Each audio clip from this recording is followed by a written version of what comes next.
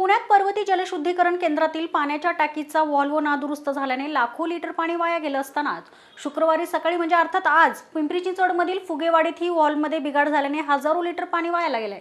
एकीकडे पुणे आणि पिंपरी चिंचवडमध्ये कमी पाणी पुरवठा होत असतानाच अशा पद्धतीने पाणी वाया जात असल्याने नागरिकांनी संताप व्यक्त केला। दापोडी फुगेवाडी परिसरात गेल्या काही दिवसापासून पाणी पुरवठा विस्कळीत असून त्यामुळे नागरिकांमध्ये संतापाचे वातावरण आहे। अशी परिस्थिती असताना दुसरीकडे मंगळवारी सकाळी फुगेवाडी जलवाहिनीवरील व्हॉल्व्हमध्ये बिघाड झाला, त्यामुळे हजारो लिटर पाणी वाया गेले। त्यामुळे परिसरात फुटपाथ जलमय झालाय।